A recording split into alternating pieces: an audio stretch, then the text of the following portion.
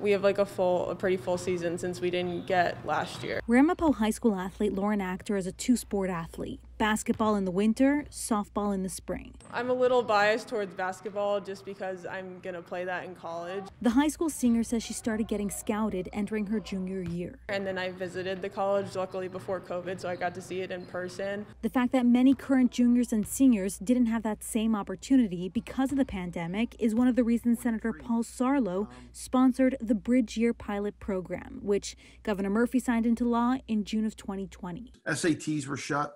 The ability to take their boards were being closed. College visits were being closed. So this started as an education component. And then it expanded also when all of spring high school sports were canceled. That is a very critical year for juniors, for them to be recognized on the bigger stage. How will it work? A student will opt into the program when they're a senior to develop an academic and athletic plan. They will only be able to participate in spring sports. It's for the current senior class and it's for the current junior class. They have to fulfill their high school requirements after 4 years.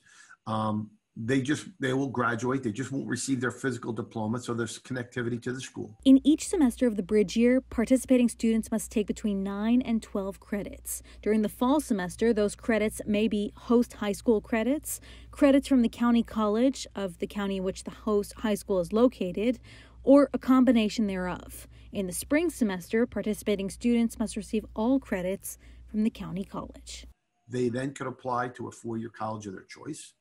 They could stay at that community college. It's good because it's going to help some kids. But high school athletic director Ron Anello says he has concerns for both high schoolers and Bridge Year students. Potentially a 19-year-old who should be a college freshman playing against maybe a 16-year-old. I'm concerned about the kid who takes the Bridge Year and comes back and maybe doesn't play.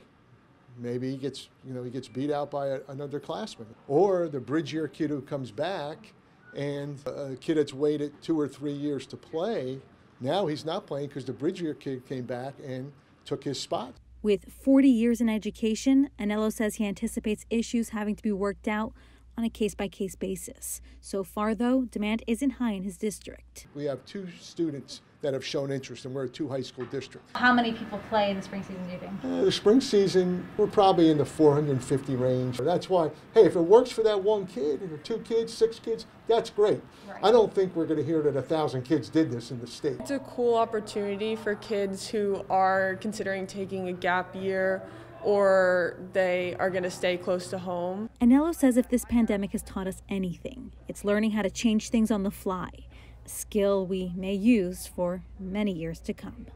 I'm Leah Mishkin for NJ Spotlight News.